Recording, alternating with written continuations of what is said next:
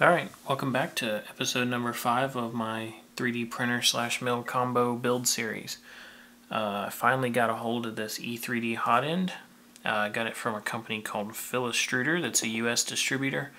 It came in right around 80 bucks plus shipping. I was actually super impressed that I ordered it on I think a Wednesday night, and I had it on Saturday, which was pretty impressive. I got a tracking number within minutes. It was pretty awesome. So props to them for getting that out to me fast, although I wasn't in a super hurry, but it's good to have it. Now I'm ready to get started.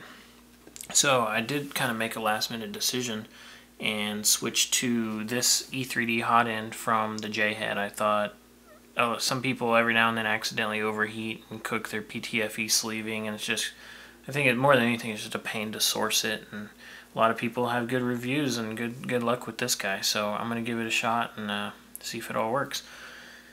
I didn't do an unboxing on this one because I just honestly didn't feel like it, but here's essentially what it came with. You know, the main heatsink piece.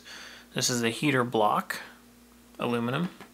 A couple of, they call them bootlace ferrules, little crimp terms. Get to that in a minute.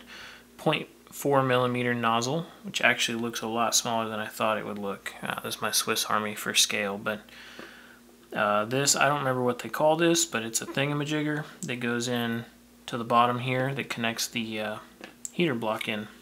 And then it comes actually with this 3D printed piece.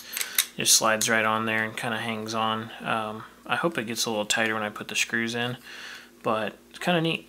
Came with the fan and everything, so I didn't have to source that externally, which made me pretty happy. Now, one thing, I've already started making modifications and I haven't even used this thing, but this thing is just ridiculous. I mean, this is the thermistor that tells you how hot or not hot your Hotend is, and it's going to close the loop around that little guy. The thing is like small, it's incredibly small, and these little wires are like little hairs, but what I don't like about it specifically, let's get my pointer out here, is that you have to do a bit of insulation with this this tape that they send with it. That's high temp tape, Kapton tape, and so you have to be real careful and you jam it in the little hole. So I didn't really care for that, and luckily when I ordered my my Aztec X3 Pro, I threw these guys on. They had them for like $7 for a pair of 2 of them, and I thought I'll just keep them for backups or use them for something. I thought it would be good to have, so I didn't have to make a separate order for them. So these are EPCOS 100K thermistors, and they're a little bit larger. I'll put it next to this one that came with the E3D. A little bit larger, but most importantly, I mean, it's got this nice coating here, but most importantly, it has a sleeving, which I would guess is PTFE. It feels like it. It's not, which is Teflon. It's really slippery and such. So that goes all the way into where it's covered up here with the black coating. So I like that. The actual I know Marlin has a table for both of these, so that's not going to be a problem. I checked the data sheet on both of them, and they both go up to 300C, so that should be pretty good. I don't see any problems. Maybe, I'm not saying do this upgrade or this change, but it's something I feel pretty comfortable doing. I don't think I'm going to have any trouble with it. So what I had to do, though, is drill this. Started with just one hole here and kind of offset from center. And so I've had to drill that out that was just barely big enough for this little guy. Drilled him out to like 2.1 millimeters or so. I think I used a number 44 drill bit to get this in, because a 2 millimeter wouldn't quite fit without really jamming it in there. So it's kind of snug. I mean, it's loose. It almost just pressure fits right in, which I wish it did. But so I'm going to glue those guys in with a little bit of black RTV silicone. I have this out of my car stuff. I wish I had some of that red high temp stuff left over. This is good till 260C. I'm not going to probably go much over that ever, so I'm just going to use the smallest bit and hold these guys in. They suggest you use this Kapton tape to hold them in, and I might, but we'll see how it goes. I don't really care for this too much, and I think it looks kind of sloppy when it's all on there, so I may end up needing it to insulate this heat block a little bit, though. So something to be careful about. You cannot really get away with soldering these together. So The system actually came with this piece of wire, and this is high temp, like oven style wire. Let me see if I can get it out of there. Of course I can't. There we go. And so it's braided and impregnated probably with something. So you can't really get away with soldering these because it gets hot enough to actually melt the solder or potentially get close to melting the solder. So that's where these little bootlace ferrules come in. You put them on there and it holds it on tight for you. So this should do it. You might wonder why I have two. I don't think I mentioned that. The Marlin firmware actually supports redundant.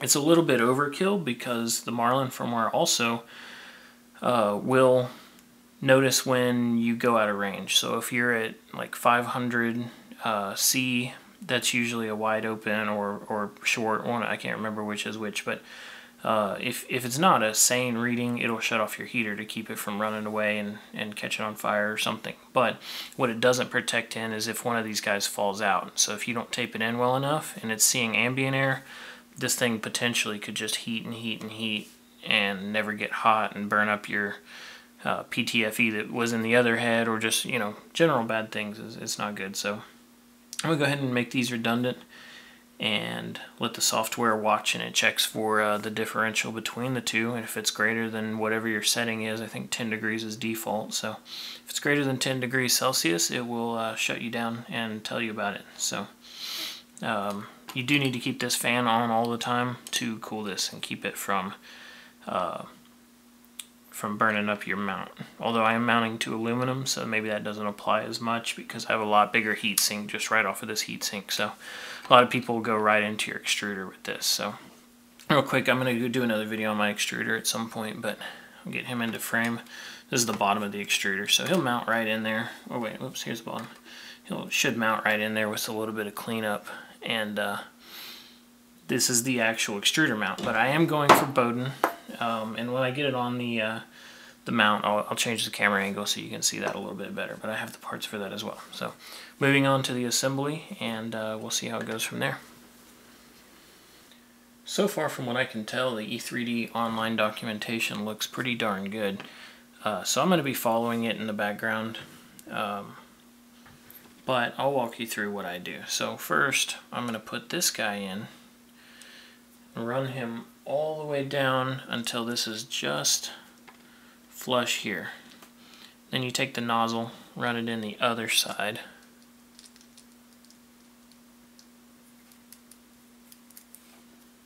Didn't know I was going to be a hand model this evening. And so what they say in the documentation is to make sure that you have just the smallest gap here. So you butt the two together, and right here there's a little bit of a gap. Let's see if you can see that. And I'll get into that later. I'm not actually sure why you do that yet, but we'll find out here shortly. So move this stuff out of the way. I'm not using this wire. I'll explain that shortly. I'm not using this, although I am going to keep it around if I can find it. I think if I dropped it in the carpet it'd be gone. So that's it for that step. Moving on. So unfortunately the right tool for the job here, these ferrule crimpers, are captive around the wire, and I would have to run them all the way down the other side. I've got this crazy PTFE sleeved thermal wire. It's good to like 260 all day long, so I'd really like to use it, but it's really hard to work with. It's super slippery. It feels like it's wet all the time. It's really weird. But anyway, I can go ahead and get away with some needle nose, I think, or at least see how good of a joint I get. So first I'll feed on my heat shrink.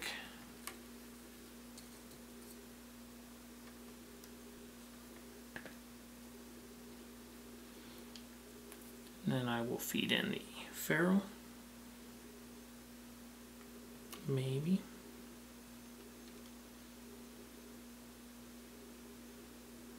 And I stripped a little bit off of those guys, so I'm going to get them in there and hopefully do a little bit of a loop back. So what they suggest is really doing a bend around on both of them, but I just hope my ferrules are stronger than the little ones.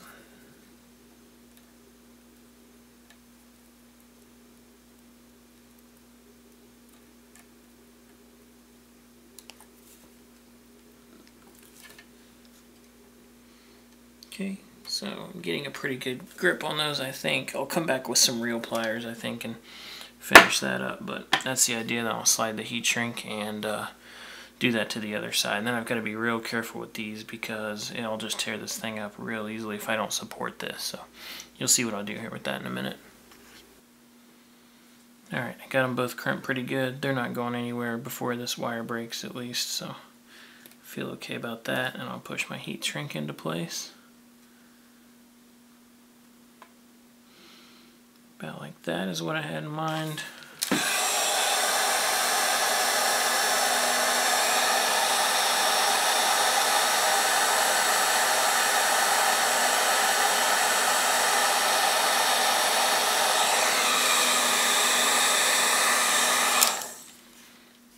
Okay, and now just to make sure that they don't get pulled apart, I'm going to put one more on there.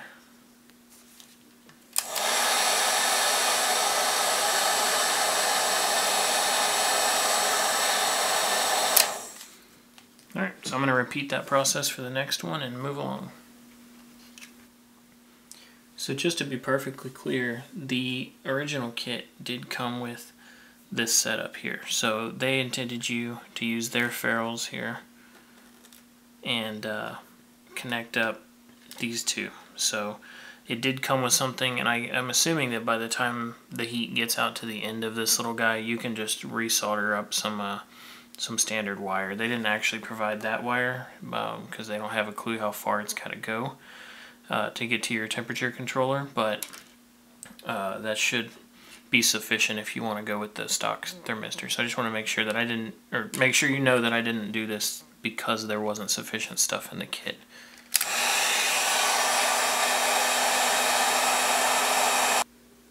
Alright, so that's about the first 7 steps of the E3D manual. I skipped a few and changed a few, but that's pretty much how it goes sometimes. Unfortunately, it looks like my silicone has completely hardened on me, so let's see if there's any left in there. Aww. Alright, I'm back with some blue RTV silicone here. It says it's good to 260C. Hopefully I'll get to use a little bit more than just this before this bottle solids up. So I'm going to get just a smidgen on these thermistors actually and stick them in the block, so that'll just kind of snug them in there. It shouldn't insulate too much, I don't think, so let me just get a little bit on there.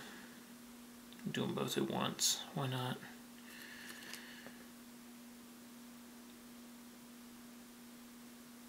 Actually I want to go this way so that the slightly longer one goes towards the top.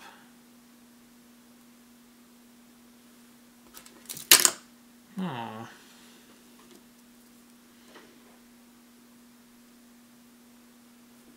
Push it down in there and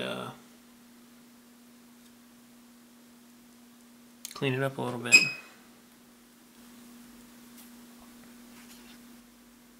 Alright, well that did not go nearly as well as planned. I got this blue Aqua Fresh looking gasket maker all over the place, but that's alright. I think it's going to work. It's still a little wet, actually still really wet, I just hit it, but I'm going to see if I can get this hot end stuck in there at least. This is the actual, oh no, that was the actual heat cartridge. So use the supplied set screw with an actual supplied Allen wrench, which is kind of nice. Go ahead and screw him right down in the back here.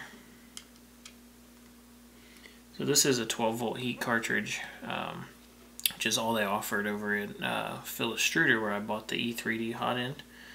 And that's okay though, because the firmware can actually set, if I do decide I'm going to run 24 volt, which is still kind of up in the air, but if I do decide to run 24 volts, then I'll be able to set the max PWM down to 12 volts, so it still will run at 12 volts worth of power. So I just snug that guy up. I don't want to go cranking into it too hard because you can dent the case on them and stuff and mess it up. So that looks good to me, and probably give those guys a little while to skin over before I mess with it too much.